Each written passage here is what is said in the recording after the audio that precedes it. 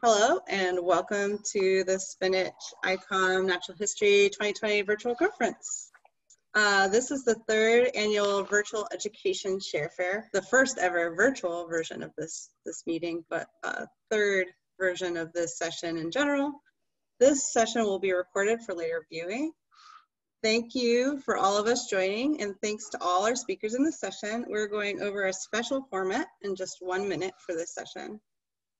You all have microphone and video abilities, so we do ask that you stay muted unless you're speaking, and especially attendees, if you stay muted, it's unless you're asking a question during the Q&A portion.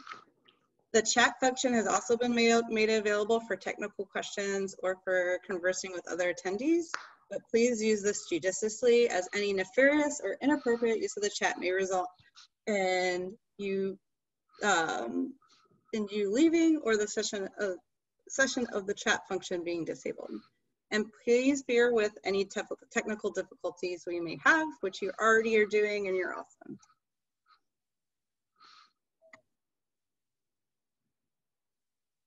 Oops, I'm changing slides on one screen but not the other. There we go. I would like to introduce the planning committee and facilitators for this session. We have Jen Bauer from the University of Michigan and the Museum of Paleontology, Erica Krimmel from Florida State University, Anna Monfils from Central Michigan University, myself, I'm Molly Phillips from the University of Florida and IDIC Bio, Julie Robinson from Miami University and Hefner Museum of Natural History, and Teresa Murad will be joining us from the Ecological Society of America. I also, Talia Kareem, of course, should also be on this slide as well as our technical support and wonderful person. We have a Google Doc, which if someone could throw that link in the chat, or I will in just a second, that has links to everything you'll need for the share session, and as well as ways that you can participate, add your own educational materials, ask questions to the Shre Fair presenters, sign in, etc. And I'm going to give this now to Anna, who's going to talk about the SPNHC Educational Sessional Committee. If you're ready for that, Anna. So emerging out of, you're staying with the slides, right? Yeah, Molly? I'll still move them. So emerging out of last year's meeting and at a member at large position, we have looked at the fact that education, specifically relating to outreach, K through 12, undergraduate education, not necessarily specific to training the next generation of SPNHC members, it really wasn't addressed in any of the committees that we had. And so we started the process of becoming an education committee with a sessional committee. And this is the Shre Fair that has been run by Blue and IDIC Bio for the last couple of years. We're going to try to move into a more permanent fixture of SPNHC, headed up by the Educational Sessional Committee. And I think we can move to the next slide. So one of the things that we wanted to do is make sure we were sharing and disseminating material as much as we could. And so Molly worked with the SPNHC people to put together this website. Right now, it's the Shre Fair materials from this meeting. So anyone who's interested in learning more or seeing the actual materials that were developed can go ahead and go to this site, click on them. There's all sorts of links there. And the idea was that we can start archiving and pulling together resources so that people would have access to them over time. Okay.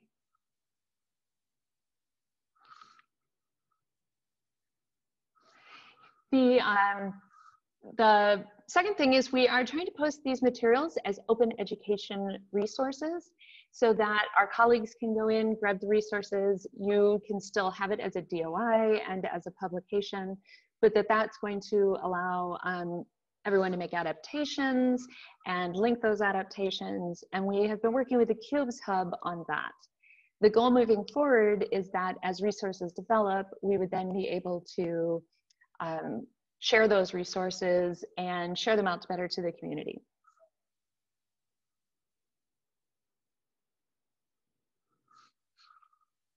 So today, the way that we're going to run is we have 3 separate rounds.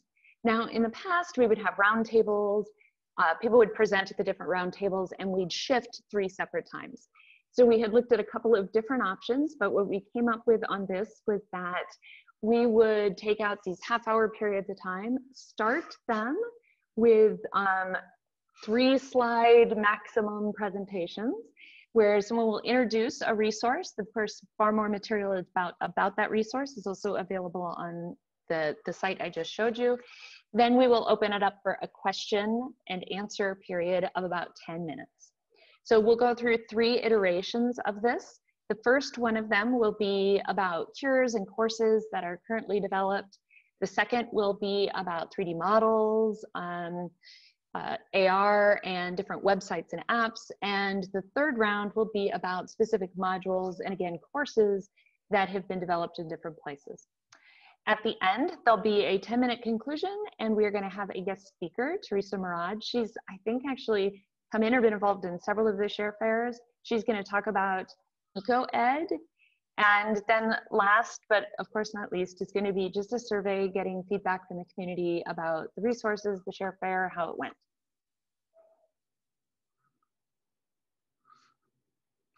So here's the survey link. I am sure that's going to pop up in the chat a million times if we're lucky.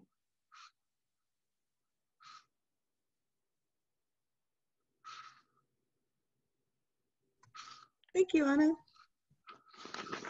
And I think now we should introduce our first moderator for round 1.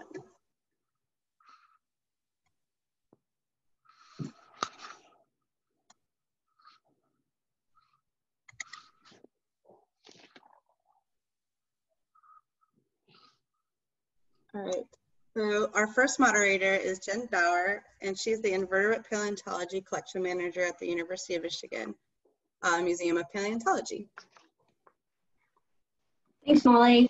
I would like to introduce our first speaker, which happens to be Anna, who will be presenting on following the data, a framework and support for course-based undergraduate research experience. And Molly, I think you were going to do the slides for me on that. Got it. I'm getting them up as we speak. And I'll share again. Thank you. I'm going to stop sharing.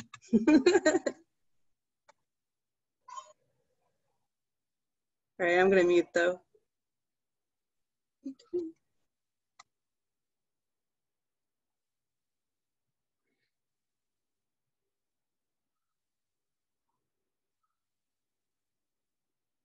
Okay.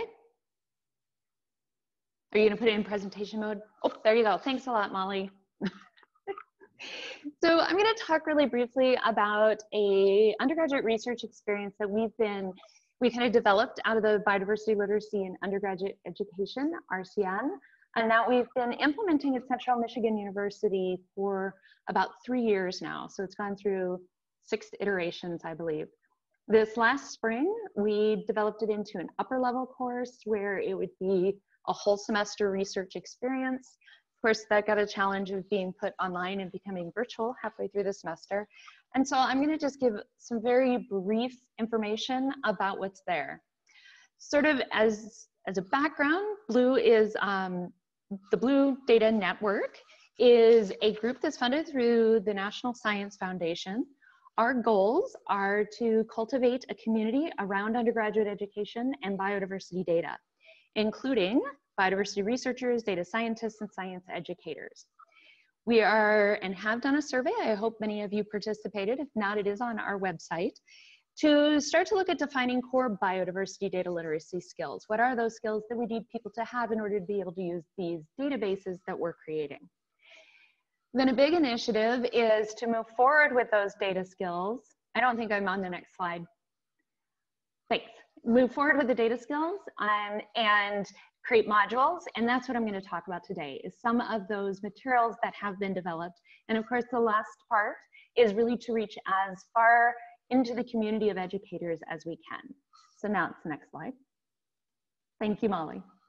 So what I'm showing you here is a breakdown of the labs that we put into this form and function class. Critical to that is the fact this is a class, a standard class in our curriculum. It's part of the vision and change recommendation for major sort of streams of content. So we are very much committed to a set of learning objectives, skills, and content. But what we realized when developing this course is that it lended itself very well to the data and the specimens in natural history museums. We were also committed to the idea of authentic data in the classroom and wanted to bring in some of the big data sets that are, online and freely accessible. And so throughout the course, we added modules that would open up opportunities for inquiry with the students and let them interact with that data, learn basic and core data skills, as well as some quantitative skills and some statistical skills. In about the middle of the semester, we started what was our undergraduate research experience. And that was, we call it communicating with the data. And the students worked in groups of 4 and would identify a question or a big idea, identify appropriate data sources and ways to analyze that data and visualize that data, and then pull it together as a team into a story that supports the research and the science, and that would be done as an infographic. And the next slide, Molly, please.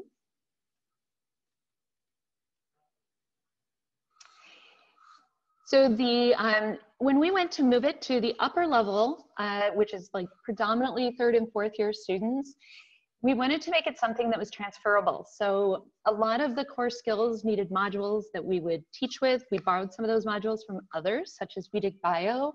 There were some that were in development at the time. We had our librarian come over and do an ethics section for our students, a data ethics section.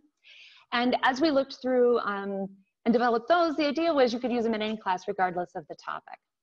Then we also had guest lectures that were related to the specific science research that happened to be the research that I was doing. We extended out that communicating with the data to have a whole semester long portion. That was a group project and something for the individual projects. And those just had a lot more benchmarks to them and very clear directives for students so that they would make progress through the semester. We also developed a set of pre-post assessments. We had self-assessment of learning gains, self-assessment of 21st century workforce skills, which included them even putting an entry into their CV of what it would look like to talk about the skills that they had. And then we did the first iteration, which we actually applied in the sophomore level class as well as the upper level class, which was looking at some problem-based sort of questions, essays, and multiple choice questions where the students had to work with data or work with questions talking about how they would use their digital data skills. I think that's it in the slides. So that's I think we're ready to move on. That was essentially our contribution. I encourage you to go look at the biodiversity literacy site. You'll see we have 22 separate modules up there. Thanks, Anna. We're going to be moving on to Adania, who will be presenting on providing authentic experiences, including museum-based learning opportunities and proper mentorship to prepare undergraduates to tackle global challenges using natural history collections.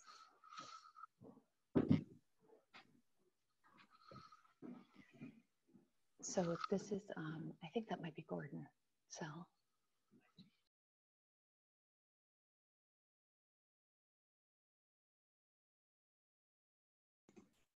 Don't forget to. Yeah, I was talking to myself. Apologies. I was asking if you guys can hear me, but clearly you could not hear me. Can you see my screen? Okay, so I will start the PowerPoint. Try to introduce myself. All right, hello everybody. My name is Adania Fleming, and I'm a PhD student at the University of Florida in the Department of Biology, and I'm in the Florida Museum of Natural History, and I work with I Dig Bio as a research assistant. And today I will be talking to you all about providing authentic experiences, including museum-based learning opportunities and proper mentorship for students. It's a long title, so hopefully it'll make sense as I go through the presentation. I'm kind of going to tell a story, and then a story leading to like what the produce of the product of that story was. So hopefully you guys enjoy this little journey with me. So what I'd like you all to do, wherever you're at, is think back to what brought you here. And when I say what brought you here, I'm trained as an ichthyologist. So whether you're an ichthyologist or a herpetologist or ecologist or an evolutionary biologist or any type of ologist or maybe a data scientist or wherever you're at, wherever you're sitting, whatever role you're in, I would like you to take a minute to think back to what brought you there.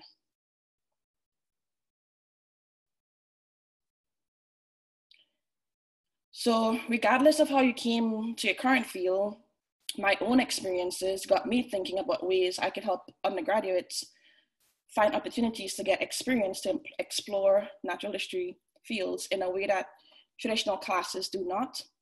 And the aim was experience, to a big extent, is what some of you may have thought back to. So thinking of myself being an ichthyologist, it might have been early career, maybe fishing with a parent or going to a camp and catching that really cool fish.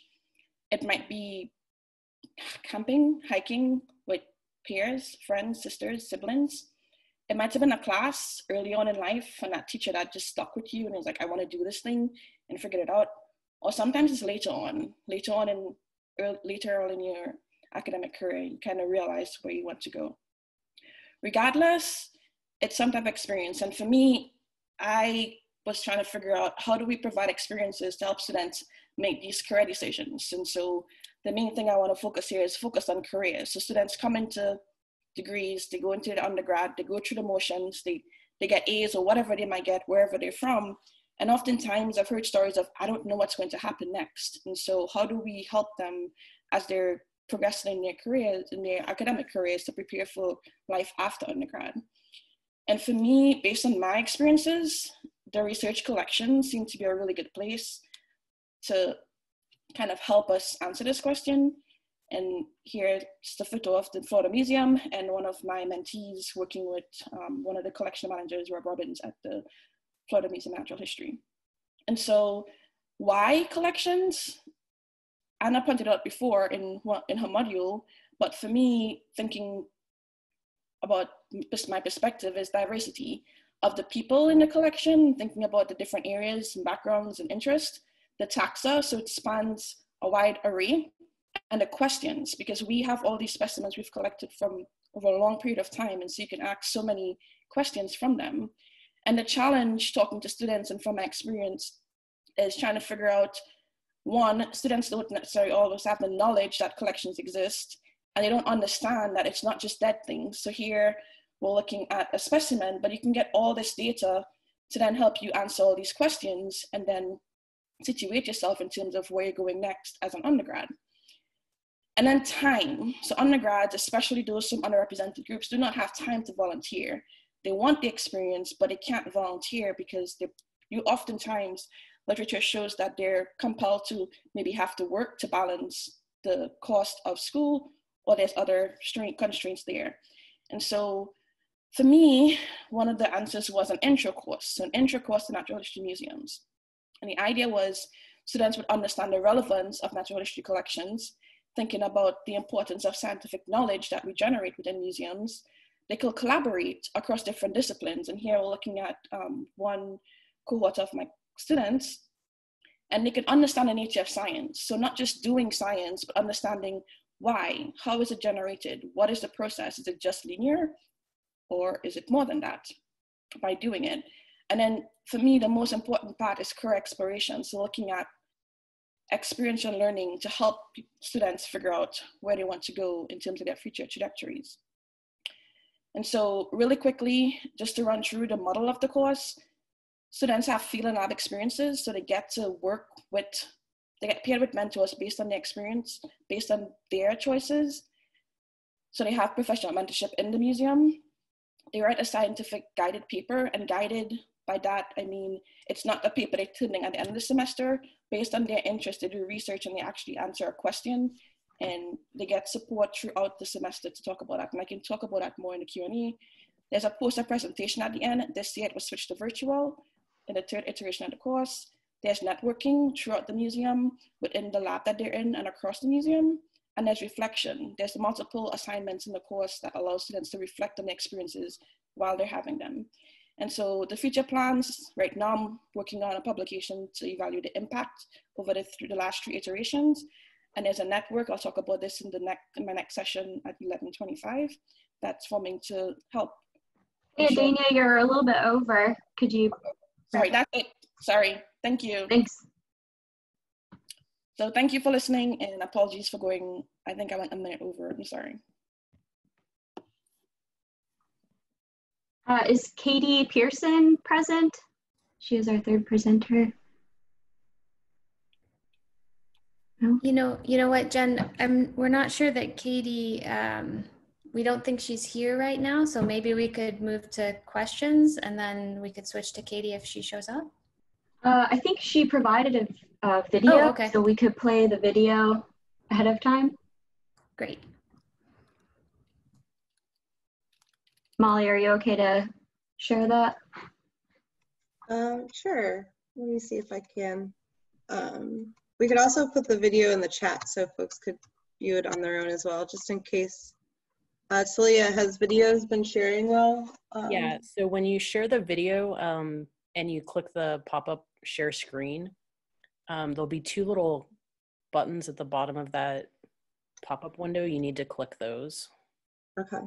And it should sync the video just fine for you. Okay. All right. I'll give it a try then.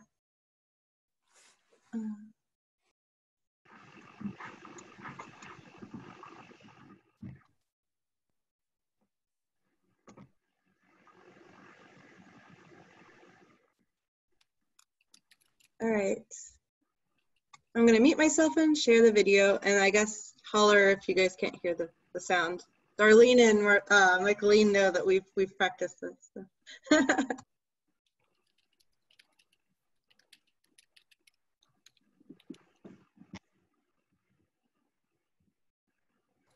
Molly, we're not seeing or hearing anything right now. Now we're seeing. Hi, I'm Katie Pearson, and I'd like to tell you about a course-based undergraduate research experience developed by the California Phenology Network. The California Phenology Network is a collaboration of 22 California herbaria funded by the National Science Foundation to advance the digitization of herbarium specimens. The California Phenology Network developed a 10-week undergraduate research course to engage students with the newly digitized herbarium specimen data, improve students' biodiversity literacy and scientific engagement, and create novel data on how plants are responding to climate change.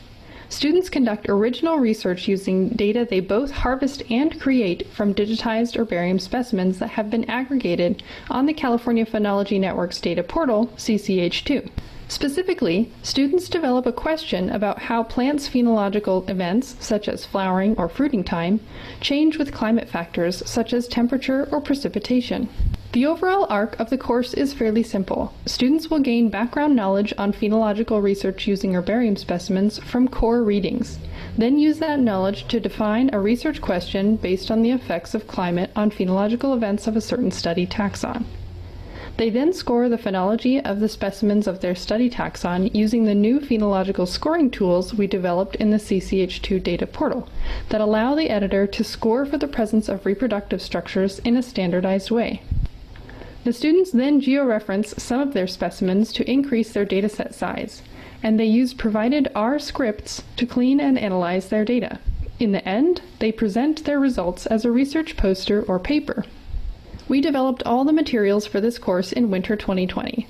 These include an instructor's guide, syllabus, lecture slides, sample datasets for R demonstrations, assignments, protocols for using the portal and georeferencing, all R code for data cleaning and analyses, and a course assessment for gauging the success of the course. A pilot run of the course was conducted during the spring 2020 quarter at Cal Poly State University. The results of this pilot run were very exciting. These are only a few of the final research posters presented at our virtual poster symposium at the end of the class. Feedback and observations from the pilot run will inform future development of the course, which will continue through summer 2020. Some materials are already available on the California Phenology Network website. Stay tuned for updates.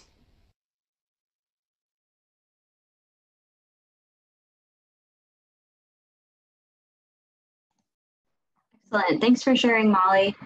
So if I could ask both Anna and Adania to share their video and be available for about 10 minutes for Q&A with the participants.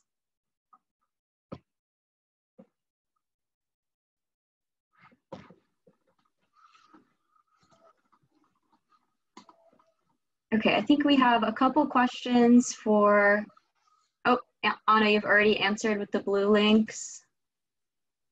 There is a question on the Google Doc, I believe. Did whomever asked that question want the links for blue or the links for the modules? There, if you actually go to the site, you should be able to find them under the resources tab. So it'd be pretty easy to find them there.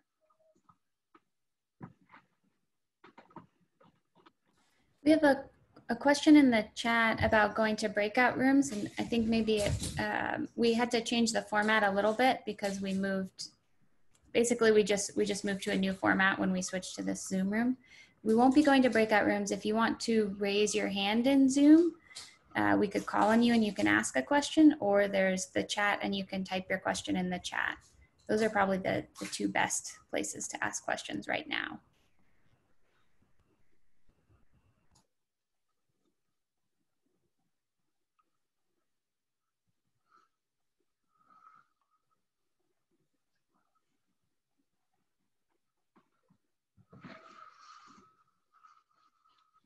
We can also ask questions of our audience. For those of you that are here, have any of you implemented cures or course, like, natural history collections in an entire course? And if so, you can add your experiences, any links or information in the Google Doc, or raise your hand or type in the chat. So it can also be a discussion as well as questions for panelists. So I'm also seeing a question from Darlene. Darlene, for the sophomore level course, they're up to 120 students in the course. So there's a whole bunch of labs that have 24 students in each of them. They are taught by TAs. The upper level course started off as 14. After the COVID going on to online, there were a few that opted out.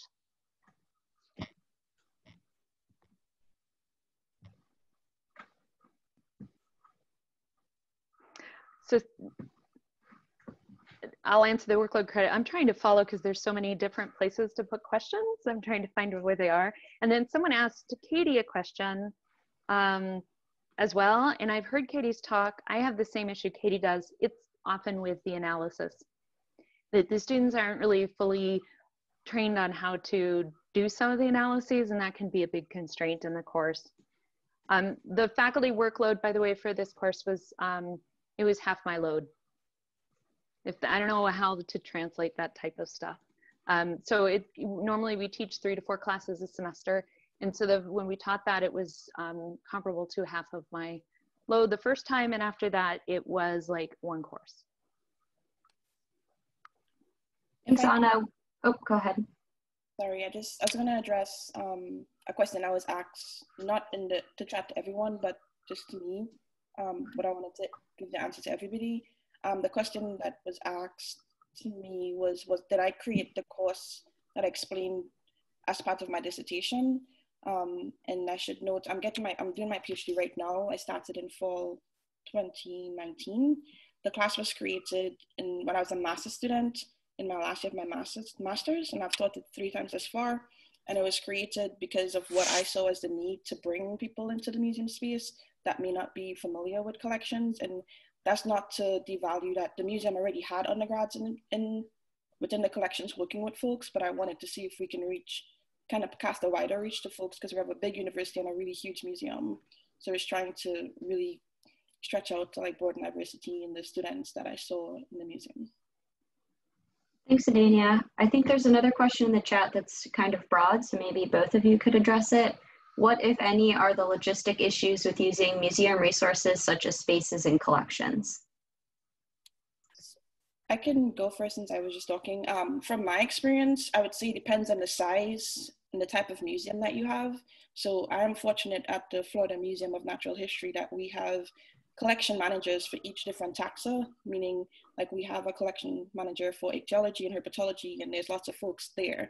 And so I was able to tap into the resources of the people in the collections, the collection managers, the grad students, and the postdocs. So the way I designed the course is I kind of look at a mutualistic relationship between the folks in the museum who would like to have students work with them and the students who need opportunities, and pair students with mentors. There's training beforehand so that all the mentors have to meet ahead of time and kind of situate themselves so that they're not just volunteers, they're not just sitting there to do busy work, it's goal-oriented and question-oriented, so they need a product in the end. And so with using the resources, it basically tied to the collections managers, the students, and the postdocs, and it's been a really good relationship just thus far. And in my next session, I'm going to talk about how we can, if wherever you're at with what you have, using that, building from folks who have similar courses to help create or amplify whatever you're doing at your institution. So I'll take the next question, because I don't bring the students very much into the museums, and to be clear, I have a very small natural history collection at CMU, so we don't have access to some of the sources, so we are really pushing people to more of a virtual experience. But there's someone asking about K through 12 materials, and the fact that most of the materials in the Blue website are undergrad. We do have some collaborations with K through 12 educators. There is a lot of overlap in some of the ways that we would do things. We are very, very open to getting K through 12 adaptations. And I always say this, my students' very favorite lab is the one where we blow bubbles. And so you really can take a lot of the same experiences and just translate them to the level you need students to understand. So Ada, who asked that, or Aga, who asked that, that's sort of my reply to that. And the other thing is our funding currently comes from the undergraduate biology education part of NSF. So we are mandated to be working pretty heavily in that area. Thanks, Anna. Oh, go ahead. Okay, there's one from Randy. Do either of you experience pushback from anyone at your institution about having courses or participating in outreach at the collection?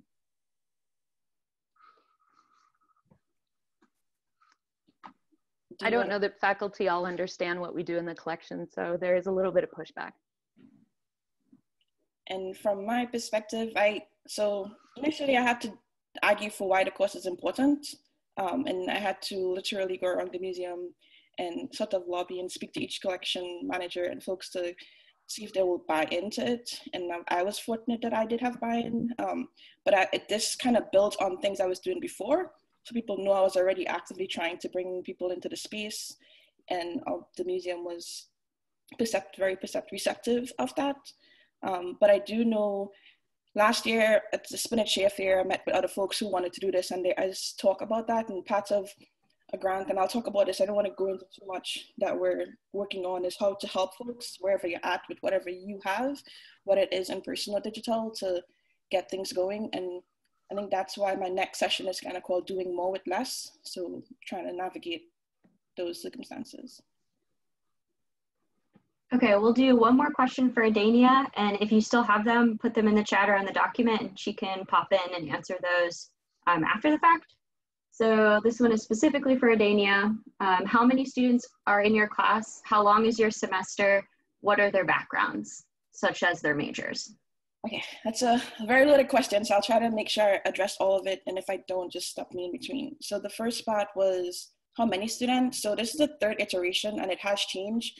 So I started off with 20 students because it was just me and Dave Blackburn, my advisor. I think he's on this call right now. My current PhD advisor was the faculty on record for that class, because as a master's student, I could not teach by myself. And so because I was new to it and didn't know what I was doing, 20 was the number. During early enrollment, the class filled up, and I had requests from the biology department to increase numbers. So I increased it to 40 the year after. And this year I went back to 20 because I just started my PhD, and I wanted to make sure I'm situated in my research, my science research, in addition to my biological education research interest. We are working on a model to incorporate 80+ students, and that would work with peering, with matching students and having like a research group with we're using the same model of the course. So that's how many. The second part was how long. So it's a spring taught class right now, so all the spring semester. I can give more details later about how the format of the class works, but essentially they get introduced to the collection through tours and physically being there. And then they start on projects towards the second half of the semester and present on their work. And then the background, so for me, part of the backgrounds, it's open to anybody, everybody who wants to be a part of this, wants to learn about collections or is thinking about what am I gonna do after my undergraduate career.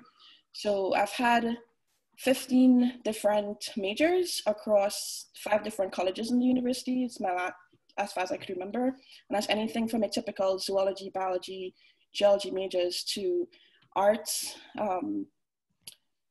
statistics.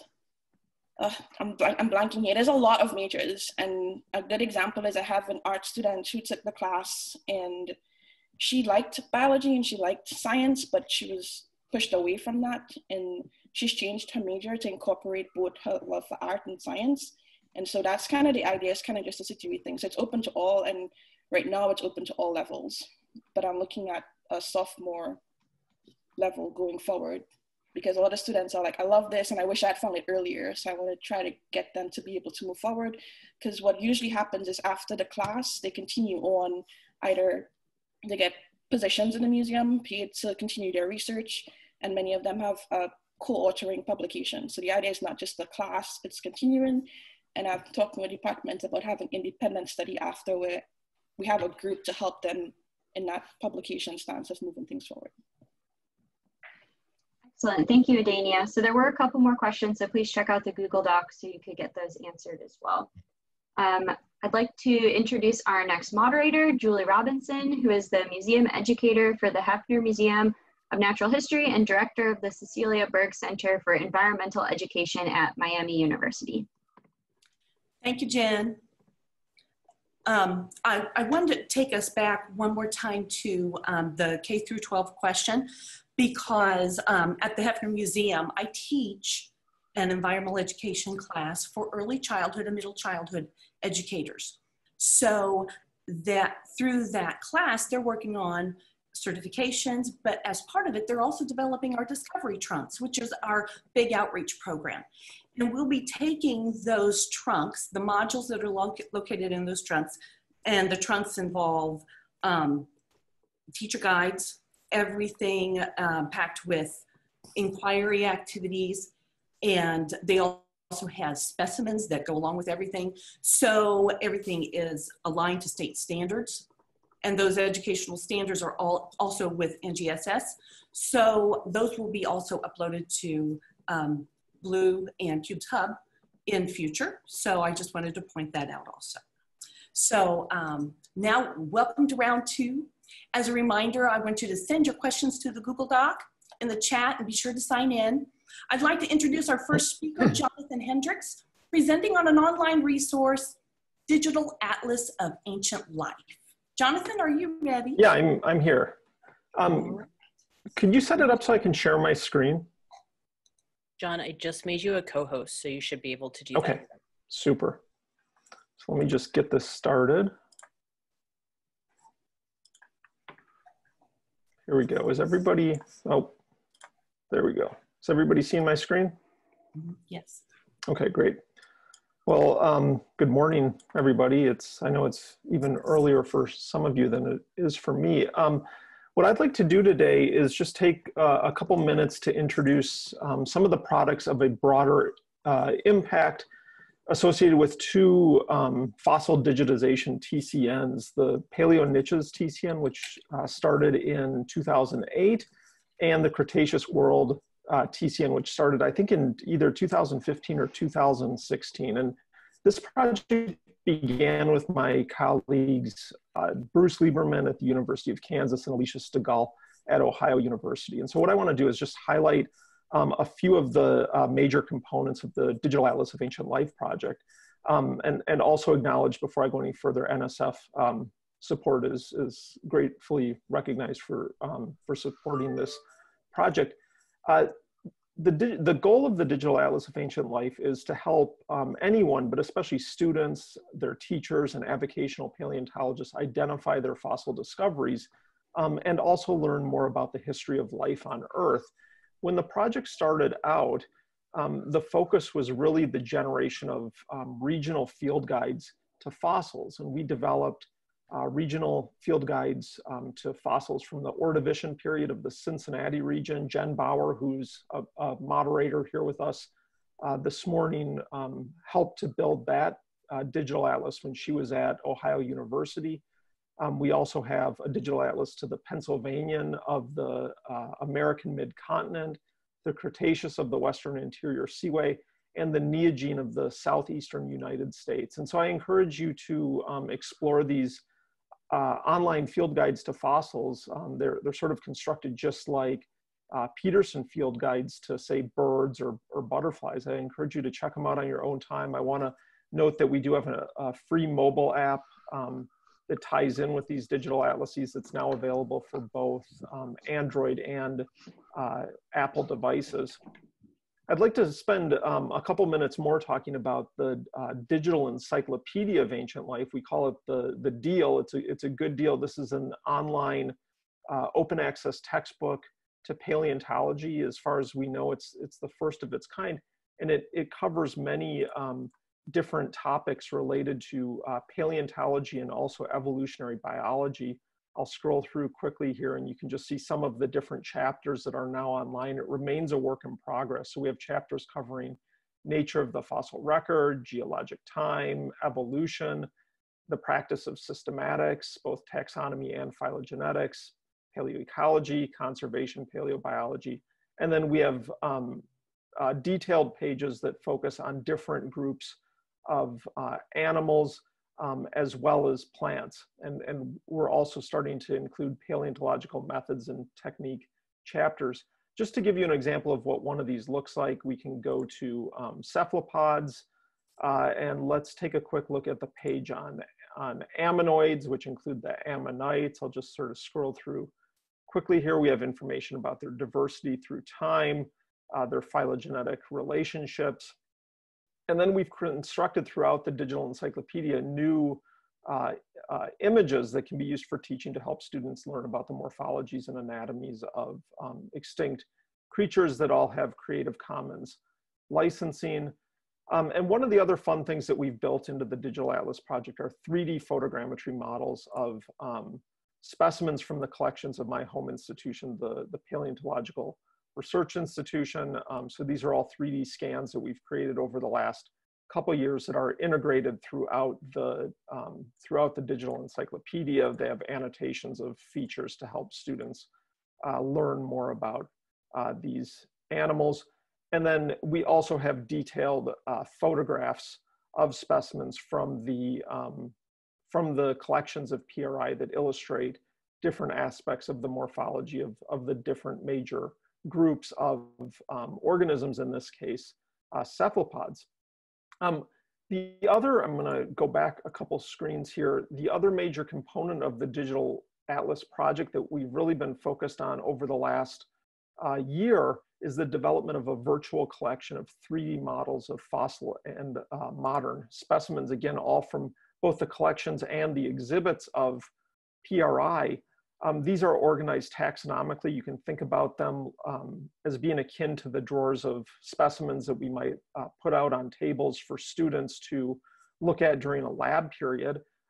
Because we've already looked at cephalopods, we'll just go back to the virtual collection that is an additional resource that sort of builds on the digital encyclopedia page that I just showed. And again, what we highlight are, different representative fossils belonging to particular taxonomic groups. So this page will just take a second to load up here. John, you'll need to wrap up. Okay, that's really it. The only other thing I'll just mention really quickly is that all of these have Creative Commons CC0 licensing on Sketchfab. You can download the models and do with them what you please. You can embed them in websites, you can 3D print them, you can pretty much do what you want. Thank you. Thank you so much, John. Next, we will have Ann Basham. She'll be speaking on the virtual collection box, exploring potential use cases with web AR technologies. Ann, are you ready? Yes, and if I could share my screen, get that activated. You'll be able to do that now, Ann. Okay, thank you.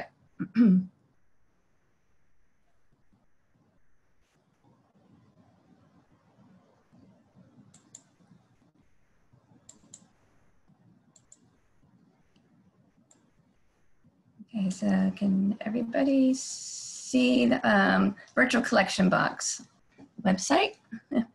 And I'll start there. Good morning, everyone. I'm Ann Basham. I'm coming to you from Arizona this morning. I'm project director of the Libraries Alive project and Explore More Labs. And I wanted to take this opportunity to kind of give you an update of Libraries Alive project. I know some of you probably have already been working with it, working with the application for the past few years. But currently we are working with web-based augmented reality. And I just wanted to share a little information about what that is and what are the potential use cases that we can use this new technology. As you know, most people are familiar now, becoming more so by way of what augmented reality is. It's the ability to superimpose virtual content over objects and physical space.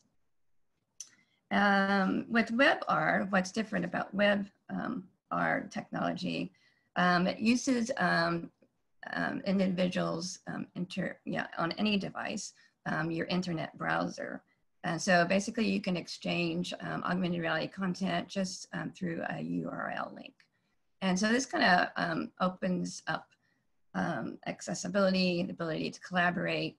And so we are really starting to do a lot of experimentation with it. And of course it has a lot of advantages as well over native applications in that you're able to quickly update and switch out content, which is ideal for the teacher, obviously, in the classroom, to be able to do that. So to get kind of out of the ecosystem, so to speak, of native apps. That's kind of direction the augmented reality as a field overall is kind of going. And so we've been experimenting with augmented skulls in teaching physical anthropology, and for especially now when all of education is going online, I think it's even more imperative that we come up with some alternative solutions. And there's many departments who really don't even have the physical skulls in their lab because they are very expensive. So you're having some virtual options. So this is a skull of a early hominid that's virtual, and along with the content that's with it. LEP Explore, just want a quick update on that. So we're continuing our work with the LEP Explore, which was started as part of the NSF-funded LEPNet project, has since evolved, and we're now also starting to use this WebAR technology for that project to create virtual collection boxes, or what I call VCB, I should say, to represent collection trays.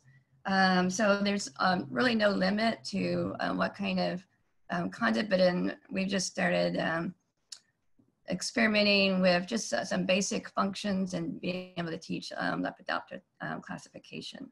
And so, the difference between families, at the species level, and down to some basics of, can you identify the moths from the butterflies in this collection box, basically. And encourage students to look at physical characteristics and what kind of criteria are the students using in making these differences, or being able to identify the differences. So it's just kind of a training tool in classification. And after the session today, you can just click on this link, then you can actually print out kind of the image of this collection box, and then you scan this QR code and then scan the image, and then you can see what we have started to do. It's a work in progress.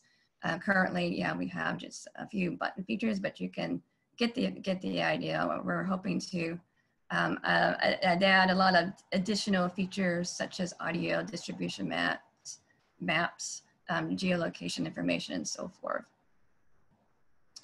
In working with this technology, our goal is to bridge the gap between the virtual and the tangible. And here we can see that this is actually an image of a pitcher plant emerging out of a fossil rock. So we're finding that the computer vision that's used in this technology is quite impressive in that it can actually decipher like impressions, fossil impressions in rock, and be able to read that. So this was tested with one particular fossil rock that featured coral. And to wrap up, please. Okay.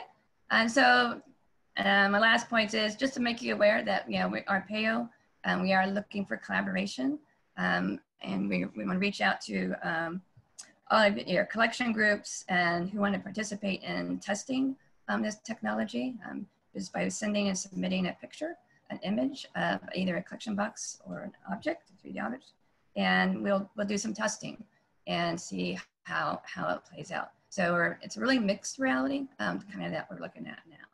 And that's all I have. So if anyone, happy to answer any questions.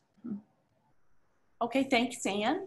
We'll be answering questions at the end. We have our third presenter, Julie Bokor. She'll be speaking about the origin and diversity of armor in girdled lizards, a case study of convergent evolution. Julie, are you ready? I am, if everybody can hear me and see my screen. Yes, I can. Yes, okay, wonderful. All right, hi everybody. Yes, I'm Julie Bokor. I'm coming from the University of Florida. And today I wanted to talk a little bit about looking at K-12 education. So that's been mentioned a few times. This is in partnership with the OVERT project. So this is the Open Vertebrate, that project that is led by Dave Blackburn. So this particular image that I have, and some of these images that I'm going to use, this is the presentation that our teacher uses in the actual classroom with her students. So she was part of our professional development program last summer, and it's Jennifer Brew. She is a teacher who is actually in Ohio. She was one of 9 teachers who came for the week to spend at the Florida Museum of Natural History in the collections. They learned about the OVERT project. They learned from taking a specimen off the museum shelf, scanning it, and then actually turning that digital image into something that they could use for the classroom. So Jennifer really latched on to the research done by Ed Stanley, who is up here in the corner with one of his lizards. She was really intrigued by his research and decided to use that as a lesson to help her students to understand convergent evolution, because students have a difficult time with that idea. So that's what she decided to do. So working with the OVERT project. So OVERT is a very ambitious project that is taking collections from, I think there's 16, 23, Dave's on here, he can correct me, different institutions, really trying to get a sampling of the diversity of life, the diversity of vertebrates that we have. So everything is being turned into these digital images. So the idea is, how can teachers use these digital resources in the classroom? So learning about CT scanning, the teachers went through here, they heard different research talks, and then they developed their lessons. What we found with the teachers, so with Jennifer, looking at these armored lizards and thinking about the osteoderms that cover these lizards and how and why did these evolve. She chose to use a combination of images.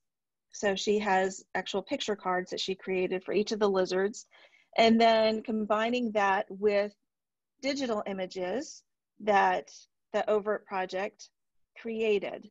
So these are all different armored lizards that have been CT scanned, and now they are in Sketchfab. This is part of the Blackburn Lab Sketchfab page. And as you can see, this is specifically for Jennifer, but this is open. Everybody can use it. So she had her students using iPads going in and looking at these different lizards and being able to see their osteoderm percentage that they were covered. Then they took that information, compared it to the morphological data to try to figure out where these different lizards live. They had to do some research on their own and suggest an idea as to how these lizards evolved, these osteoderms. She then had them use Ed's research and look at the phylogenetic data as well, which then drove home the point that just because they live in the same place or they have the same features does not mean that they're the most closely related. Wrapping this up, we were fortunate that this happened before we went completely virtual, because Ed was able to Skype in with the class, which seemed to be the highlight for the students, to actually talk to Ed, who they considered an evolution guru, and ask him questions about his research. And that was the culmination of this particular project. So Jennifer was originally going to come join us again this summer, and we were going to fine tune this module, polish it up, and then also turn it into an online environment. So we are still going to move forward with this. It's just taking a little bit more effort because we're having to do everything virtually instead of having Jen sitting right here with me. But we'll be turning it into an online platform using this web-based inquiry science environment where we can actually embed these Sketchfab images directly in it and students can manipulate them on screen. So we are looking forward to doing that. And I can stop and take questions. Wonderful, Julie. Well, we can go ahead and open up for questions. Presenters, make sure that you are sharing your videos. We have time for a 10-minute discussion with our three presenters. And I would like to, I see that on our Google Doc, we have several questions. Some of you have started answering them, but maybe we could do some of those aloud. John, I think this one was for you. Given that you've chosen a CCO license, do you worry about all the people using your 3D models for commercial purposes? For example, 3D printing them or selling them? No, it's something we've talked about a little bit internally, but we sort of feel like the greater good is just to make everything open and just, you know, at the end of the day, we just want people to learn about fossils and, you know, enjoy exploring them. So from my perspective, yeah, if a commercial, you know, video game producer, you know, wants to put our ammonites in her video game, fantastic. That's fine with us. And it also sort of follows just PRI collections policy where our, you know, our digitized data and imagery receives CC0 licensing automatically. So no, it's not a problem as far as we're concerned. Thank you. And this question is for you. Is this all inverts or just lepidopterans? Yes, for the initial prototype, I guess, if you will. Yeah, we're using Lepidoptera for, yeah, as kind of a continuation of the Lep Explorer project, but it can be anything, basically. Anything you can take a picture of by way of a collection. And yeah, you can create those layers of information, you know, with any kind of object you want to feature. And teaching collections in particular, this is really great for. And you also have another one that says, can you please share the contact info for submitting a test specimen or image? Yeah, it's on the website, Libraries Alive Arpaio project. I can believe it's on the Share, Education Share link that was sent out, but I'll type it in here. It's librariesalive.org, and then just go to the Arpaio page. And yeah, and there was just a little link there, and you can just upload And we're just kind of creating a little digital repository on there. Thanks, Anne.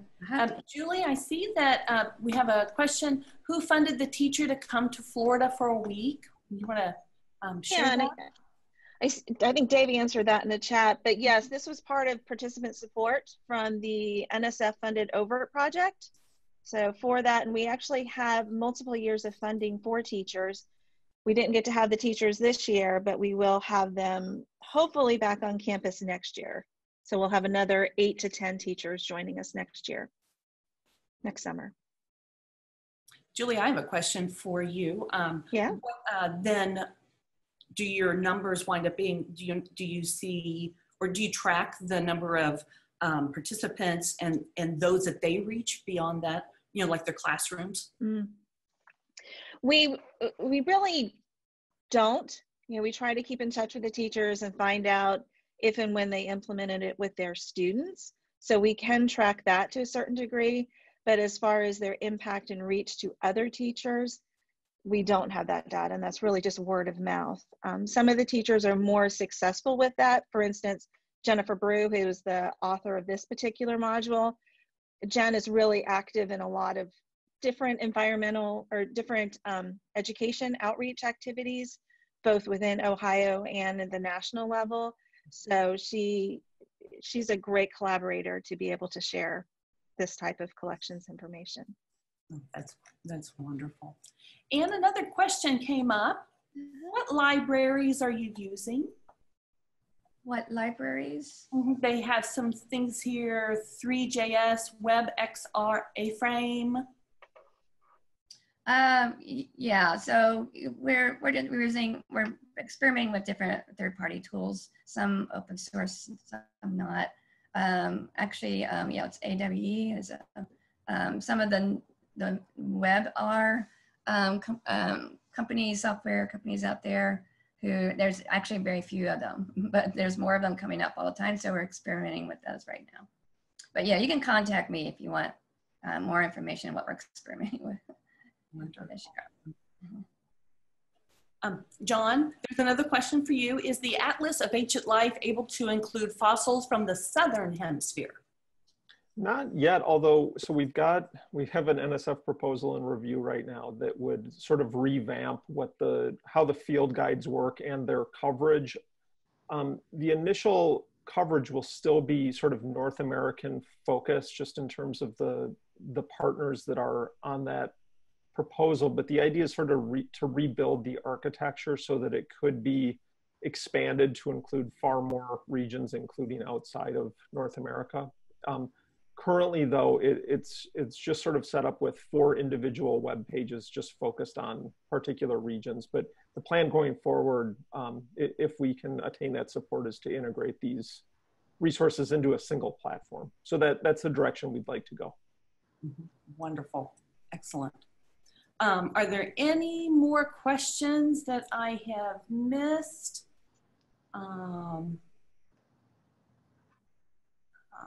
I think we've got them. I just want to say too that everything that I've heard today, I'm in such awe, because we're able to now, in being with the K through 12 audience that I work with, we're now able to take a specimen that is too fragile, or maybe considered too expensive to replace, or maybe too dangerous to put in the hands of a child.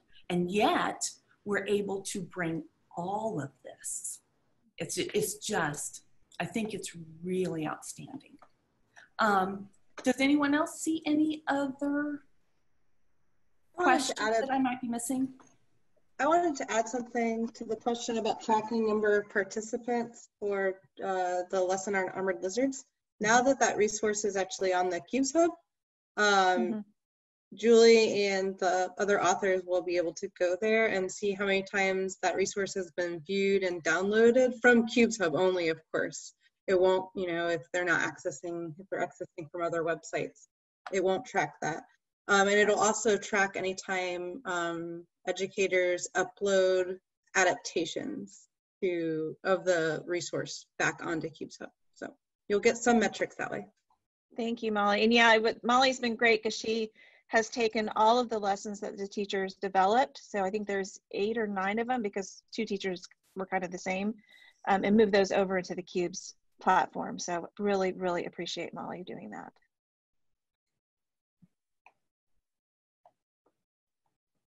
So do we want to go on to the next module, the next round? That sounds great. All right, well, Erica Krimmel will be moderating that next session, and Erica is a digitization resources coordinator at iDigBio, and you may take the stage, Miss Erica. Thank you, Julie. So welcome to round 3. I just want to keep everyone updated. We're running about 10 minutes behind because of our Zoom situation, but we do have time to go a little bit over. So yeah, Erica, I was there's nothing scheduled after this, so if people want to stick around and keep chatting, I'm happy to keep the Zoom room open. Awesome. Thanks, Talia. Okay, so in round 3, we're focusing again on undergraduate modules and courses. And as a reminder, you're welcome to ask questions while people are presenting in the Google Doc or the chat. And then we'll address those questions at the end of the next 3 speakers. So we have up first with us again, Anna Monfils, presenting on a module, Data is the New Science, Exploring Digital Biodiversity Data. And I'm going to share those slides for you. Does that sound good, Anna? Yeah, and I just want to point out that Katie Pearson, I think, just joined us. So maybe when we do get to the end, we can make sure that we give her a chance to ask any questions or for people to ask her questions. I just saw her name flash across the top. Yes, so what I'm going to talk about today is a specific resource that we have at Blue, and this is sort of our introduction to digitized biodiversity data into museums. So I talked about it earlier as part of the undergraduate research experience, but where it really comes in is we've used it fairly frequently when developing educational workshops. So while it's coming up. Can you see that now? Yep. So you can just go to the second slide. Nope, the second one. Sorry. It's okay. Does this look better? Yep. Cool. So I tried to stick to a few slides, so this is actually all I'm going to show, but this kind of might tie in a little bit with what was just mentioned by Molly. One of the things by posting our resources the way that we do is we link them all with open education resources on the CUBES Hub. And as you can see, just looking at following the data there, if anyone's screen is big enough, you can see that one's been viewed 895 times, it's been downloaded 252, and it's had 1 adaptation made. And so that kind of helps us do things like metrics that show the utility of the different resources that we develop. And so the big advantage to, one, actually publish your materials, because then others can work with them, but it also provides you with sort of a deliverable for what you did. What I'm talking about today are we post them as 2 separate modules. They can be completely independent. The first one, following the data, starts with sort of a problem. And this is a problem of a federally listed butterfly that I do research with. And so we built it into a video that describes sort of what's going on with the butterfly and how we link together various different data sources. You follow graduate students going through different parts of the project and how they build on digital biodiversity resources. And then so that's more of a passive experience with the students asking questions and just an introduction to the fact that there are digital data resources, they are used in research, and this is how they could be used. For the data is the new science, that's more of a dive into looking at some potential resources. We start there with introducing them to 3 or 4 different data resources, and a couple of them, I think we have them go and look in GBIF. They look through iDigBio. Sometimes we have them look through Arctos. They look at environmental data sets. And the idea is just to give them some familiarity. When we look at GBIF and we look at iDigBio, we actually look to see if we ask students questions about occurrence data and whether it's observation-based or specimen-based. And they look at sort of distributions to see how they might be different and talk about the value of those data sets. As you finish the exercise, we actually introduce them to data that comes from a study on solitary bees and orchids and pseudocopulation. And the really cool part about that is it uses citizen science data, specimen data from the bees, specimen data from the orchids, and climate data to address whether there's some asynchrony that is occurring between the pollinator and the plant. So that's basically the idea of introducing them to data source, then themselves using the data to address the research question. All of these materials are vetted. All of these materials are linked back to vision and change. We make sure we develop them using backward design with a set of very clear learning objectives. And we do have password protected materials for educators that we are busy posting like crazy, but if anybody needs those, they can always contact us directly. The other thing is that most, if not all of these materials have either been adapted or were pre-adapted to working with online, which really helps us as we're looking to moving to potentially online courses in the fall. So again, I think that's the end. Erica, the last slide. You got about 30 seconds, but you can move to the last slide. That's where you can go to look at the materials. We do have a listserv where we're going to start using a lot more often. We just got that up and active. We do tweet, so do tweet out your cool resources. And the other thing that Blue really wants to do is help you deliver your materials. So if you're interested in this, interested in working with publishing those and getting a DOI and an official publication, we are thrilled and happy to help promote what you're doing. So thank you very much. Thank you so much, Anna. I'm going to stop sharing my screen, and Adania, if you'd like to get your screen up.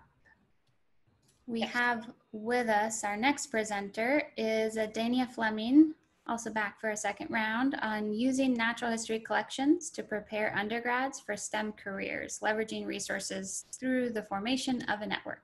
So doing more with less. And you can take it away whenever you're ready, Adania. Okay, thank you. 1 second to get the PowerPoint. Perfect. Hi, everybody. Hello again if you've been here for a while. My name is Adania Fleming, as I said earlier, and I am a PhD student in the biology department at the University of Florida. I'm in the Florida Museum of Natural History, and I work with IDIC Bio. I added my email and my Twitter handle in case folks want to contact me, so I'll pause for a quick second. Okay, so the topic of this presentation is using natural history collections to prepare undergrads for careers in STEM, and we're leveraging resources. And the main idea here is doing more with less, and we'll talk about this next. So moving from the initial presentation, I went to SPNHC last year for the first time. I'd created this course, I had taught it twice, and I wanted to know what other people were doing in terms of intro courses and trying to bring students into museum spaces to prepare them for careers in STEM. And I was fortunate to present, and then at the Shre Fair, I was able to start a collaboration with the folks listed here, and we were initially intended to have a symposium at SPNHC this year, but due to COVID, we're virtual, so we're not doing a symposium. Look out for that in the future, because we are forming the network and we do want to talk more in detail about it. But what I'd like to take the time to do here is kind of just introduce what happened as a result of last year's SPNHC meeting.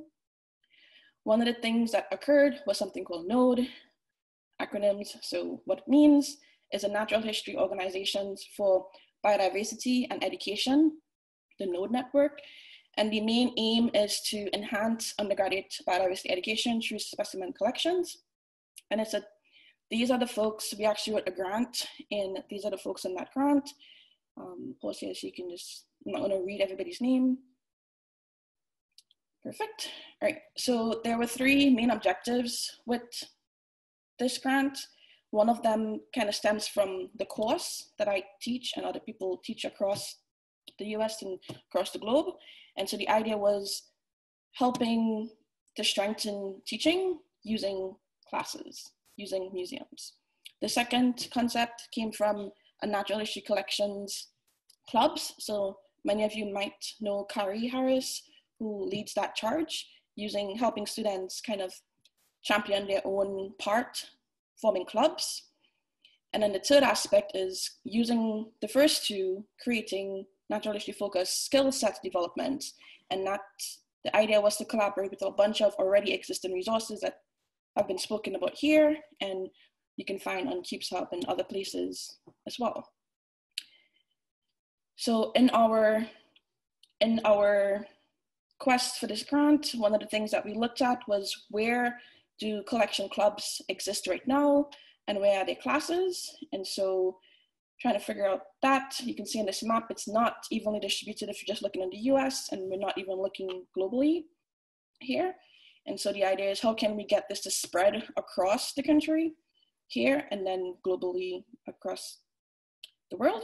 Because we have collections all over, which means there's opportunities to engage students and bring people who would not necessarily be in the spaces and introduce them to careers that they might not necessarily be aware of via experiences, hands-on physical experiences, or we're also planning for virtual, because we know, as in the present, collections are online and there's need to do that as well. So it's already been spoken about before, but we're planning to use the collections portal. So the idea is aggregation, so you don't have to go to multiple places. The resources will be from here. And it's a really short presentation. There, I'm going to post in the chat a link to this Google Drive. I started a coagulation of existing classes, and if you do have one, please add it to the link. If you don't have one and you want to join, or you want to figure out how to start one, please also add information there. And I want to use this to plug BCNet. A lot of what we spoke about before, Anna talked about cures, and Katie talked about cures, and BCNet is a grant that just got funded, a rapid grant, and they are going to be working on having different teen cures developed for virtual teaching in upcoming fall and spring. And so this tiny URL, you can actually use it to post interest. Hopefully we'll post that in the chat as well. And with that, I'd like to thank you all for giving me the chance to talk again, and thank the folks on the steering committee for Note Grant, and then the folks who were on the initial symposium. And thank all of you for joining. Thank you so much, Adania. I think it might be great to post the links to those resources in the Google Doc as well, so that people can find them there. I'm going to transition to our next speakers. Can you all see this green and white slide that's up on the screen now?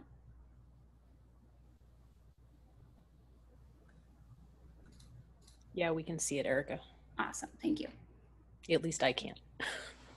Okay, so next up we have Mickaleen Golay and Darlene Panvini, and they'll be presenting on the power of data standards, investigate data standards within the context of the Alpine chipmunk and the Grinnell study. Mickaleen and or Darlene, are you guys ready? Yeah, I think Darlene is still here. I'm Mickaleen. This is a project we did with Molly and another collaborator, Heather Zembler de Lorenzo, who's not here with us today on this. But we did it as part of the faculty mentoring network for Blue. So we were all trying out some of the Blue materials last fall, and through our collaborative experiences, we recognized the need for a new module to help students learn about data collection and sort of how important it is to think about what data you're collecting when you are out in the field, and then how to apply that to natural history collections. And so what we had the students do in the activity, and it's a module that has some sub-modules, so it can be broken up, and I think we timed it out in our classes. It'd be about 2.5 hours, 2 hours, something like that. But you could definitely split it up and do chunks on different days in a class. The first activity is students create a sample field notebook entry as if they had just caught a chipmunk in a trap, and what information they would collect about that animal in the field. And obviously when students do that with very little direction, they're going to be all over the place in terms of what they write down and how they write it down. And that's part of what we want them to be thinking about is, if you write the date in one way and someone else writes the date in another way, and then you try to put those into a digitized database, you're going to have trouble searching and things like that. So then we introduced them to, some natural history collections, especially those from Joseph Grinnell, who, for those of you who aren't familiar, was a very prolific collector. and took meticulous notes. And they are kind of an example for how a field researcher should collect information on things. And so those specimens from earlier in the 20th century, we look at those, and then in the third part of the activity, we introduce them to Darwin Core and standardizing your data entry and writing the year in the same format so that you can find all of the collections from that year, or writing the Latin name in the same format so that you can find all the collections from that, or writing, you know, country of origin or location in the same format, so that students can start to understand how that could be, why we have standards and how to apply them. Darlene, you want to jump in? Yes, I can. Thank you. Hi, I'm Darlene Panfini. And so the next part, after students have explored the Darwin Core and looked at data standards, then we use a case study examining historical and current data. And the goal here is for them to see how important it is to keep complete records and organize their data records, and to think about their own data collection habits. So they look at, they go back to iDigBio, and they look at a specific data set on this alpine chipmunk, and the data that was collected that from 1914 to 1920 by Joseph Grinnell and his colleagues in Yosemite National Park. And the map that we have there, the map on the left, shows that data set and the map that students would generate. We then have them to look at a more current study that was done between 2000 and 2006. And the students, you could take the time for them to go and read this original paper, or you could have them just to tap in and look at the data for the alpine chipmunk from this time period. The goal of this study between 2003 and 2006 was to sample the Yosemite transect to look at how climate change might have impacted small mammal communities in Yellowstone National Park. And the nice thing about this is because this park has been protected since the late 1800s, there's been little direct impact by humans on the landscape there. And so the authors of this paper were making the assumption that changes in could be attributed to climate change. So the students then changed the dates in iDigBio, and they generate a second map. That would be the map on your right there. And they see that the distribution of this alpine chipmunk is much different. And then they actually look at a graph from the paper that was published in 2008 by Moritz et al. And in this graph, they're seeing the actual elevational occurrences of the chipmunk from the historical and modern times that these authors published in this paper. And so students can see that there was a range shift in the occurrence of the alpine chipmunk. And then they have a chance to reflect on what they have found, and particularly reflect on of good data collection, because if we had not had that original data from Joseph Grinnell in the early 1900s, then it would be hard to do the work that Moritz et al. Did and published in their 2008 paper.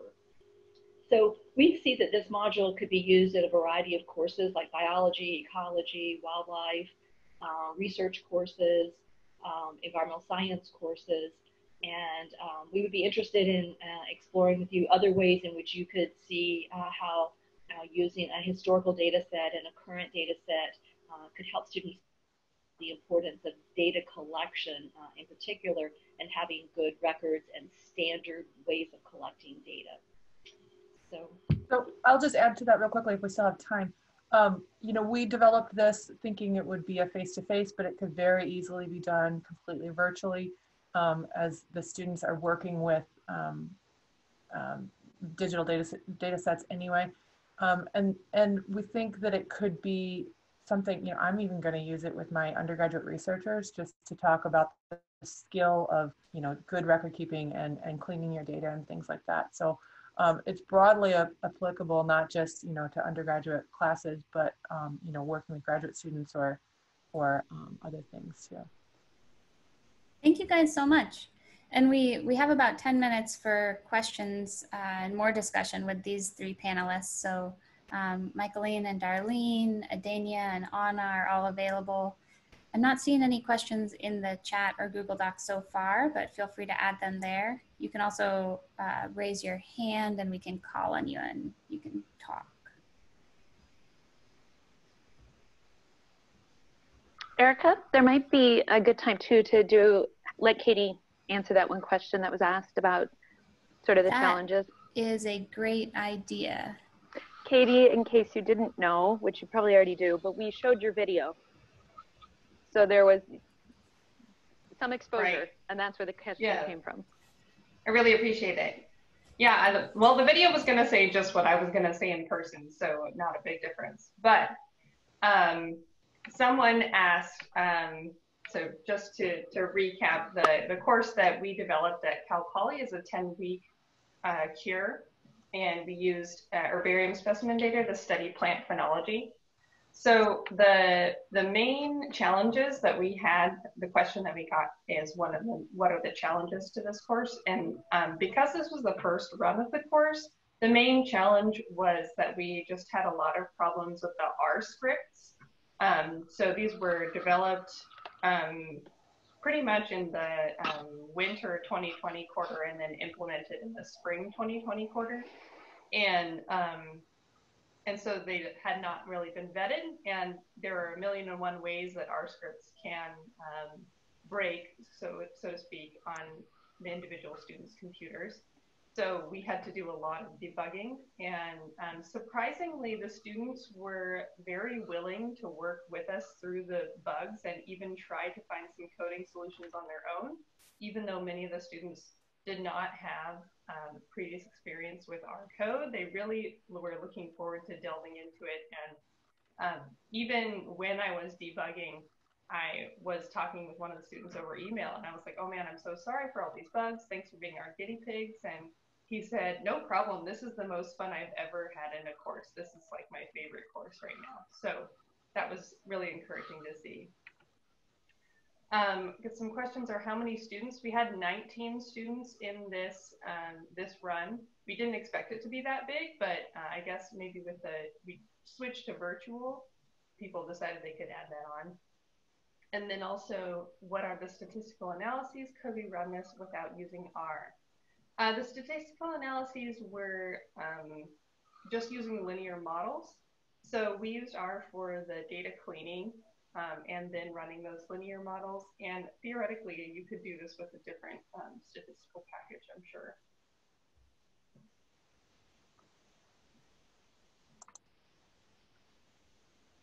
Thank you, Katie. And thanks, you guys. Converting between time zones for this conference has been challenging for all of us. For sure, yes. And anyone else have any questions, especially for Michaeline and Anna and Adenia and Darlene?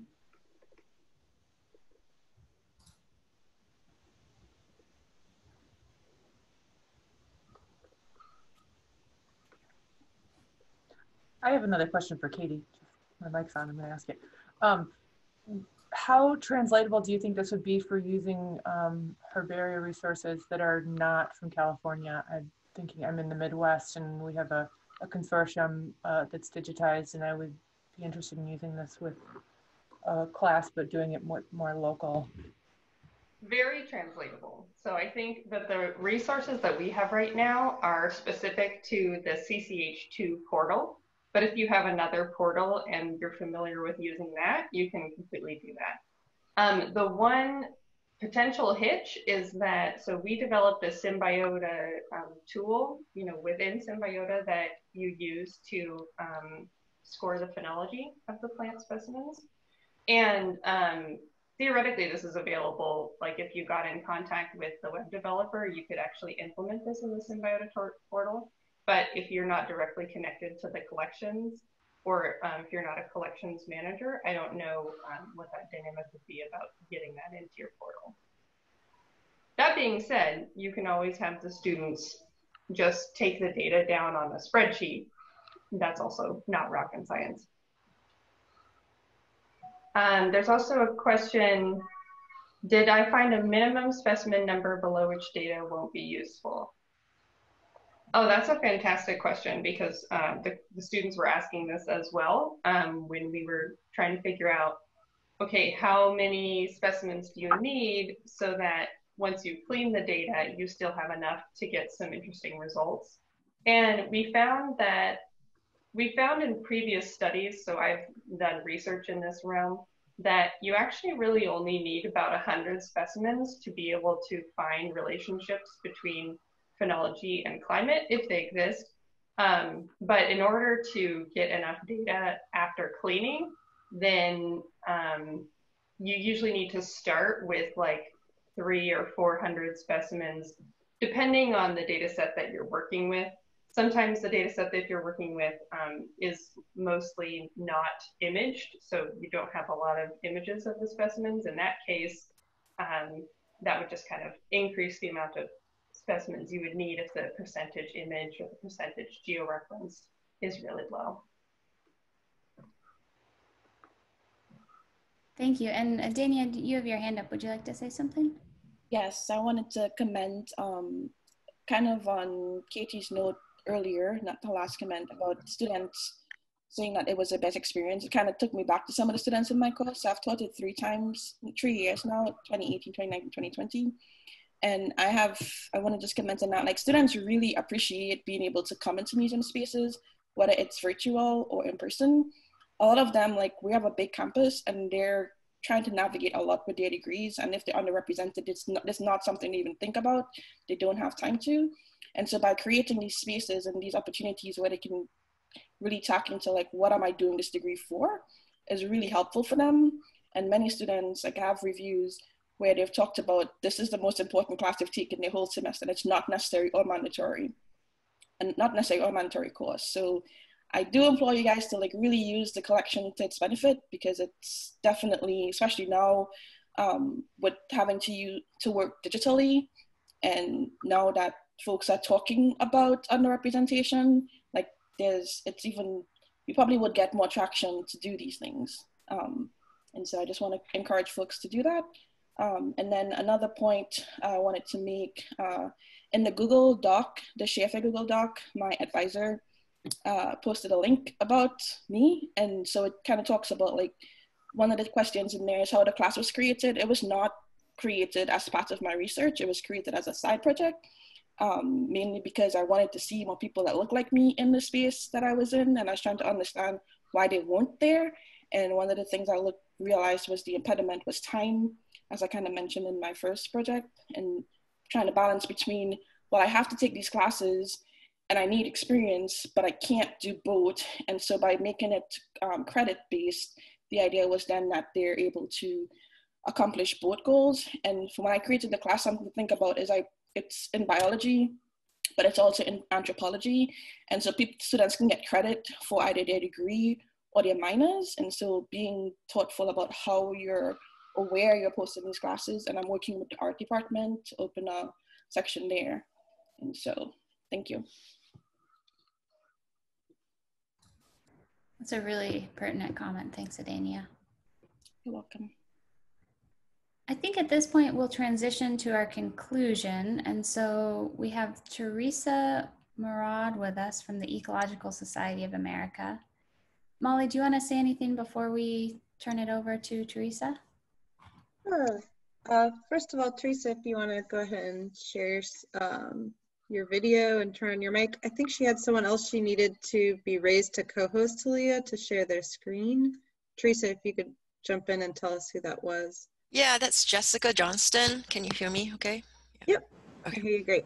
Great. Yeah, so thank you so much for having me on this session, and especially to Molly for inviting me. So you've all spent a lot of time talking about educational resources, and I'm the Director of Education and Diversity Programs at the Ecological Society of America. And so I would like to invite you to submit your teaching ideas. We very much welcome a biodiversity collection in our EcoEd digital library. And I did put a little blurb in the the Google Doc that you are all working on. So EcoEd DL, our digital library collection, is peer reviewed, and it's a partnership of 4 disciplinary societies. So all the submissions really reach a much wider audience than the ESA membership. And at this point, I'd just like to turn it over to Jessica Johnston, our Education Programs Coordinator, and she'll show you how straightforward that process is. Thanks, Teresa. So yeah, the EcoEd Digital Library is actually a great resource for you to get or a great place to get your resources published. It is free of cost. You just sign up and create an account, and you can add your new resources. And I was going to quickly show you one of our recently published resources. Basically, all it asks, you could do different types of resources, images, lab activities. This is an assignment activity. It's a non-laboratory. So there's a lot of flexibility in the types of resources that you could submit. And when you're submitting your resource, it asks for metadata just so that we can point the people who are looking for your resources in the right direction. So if your resources are for undergraduate level or K through 12, if they relate to vision and change, or the NGSS or NGS, yeah, NGJS? No, I always get that mixed up. Yeah, okay. But yeah, so it's a fantastic way to get your resources published and to a broader audience. And that's really just about it. We'll be happy to answer any questions anybody might have. And also Jessica is here to help if anybody has any issues with the actual submission or any questions about the submission process. But like I said, I did put some links on the Google Doc. Yeah.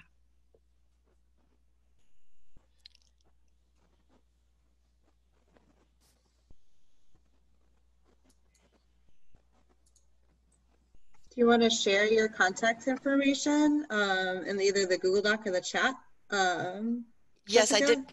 I put an EcoEd Digital Library email, kind of a generic email. Okay, I see it there, yeah.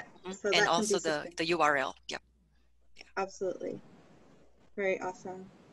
So yeah, I think that kind of concludes our session. We can answer any other general questions that anybody had about EcoEd or about anything like that, or any of our other panelists. But I also just want to point out that with this new committee at SPNHC and through also the CUBES hubs and through EcoHead, there's so many ways that we could all be sharing the resources that collections have to offer for educational materials. And I really hope that after this session, we all keep talking. We have all of our contact information. So if anybody in this session has something that you're interested in, or you want to find out more about publishing your materials or sharing your materials through all these different platforms, and then also getting more involved in SPNHC education activities, please add your name at the bottom for the committee and reach out to folks about getting your resources out there. And I'm going to put the survey for the session here in the chat. And it's also in the Google Doc. And does anybody else have any final words? I want to throw another big shout out of thank you and gratitude to the organizers of the SPNHC conference this year, because it's been nothing short of a miracle to have it pulled off. And especially even today, they helped us transition to it. We had some last minute technical difficulties, and it's just been wonderful to have people like Talia's in here with us today, but there's a much larger group of people that have been putting this conference together. Yes, absolutely. And thanks for all the presenters for being willing to share their resources as well, and for bearing with us and translating all of this to a virtual space. That's been great. So please remember to fill out the survey. Yes. So we can find out, how this worked out.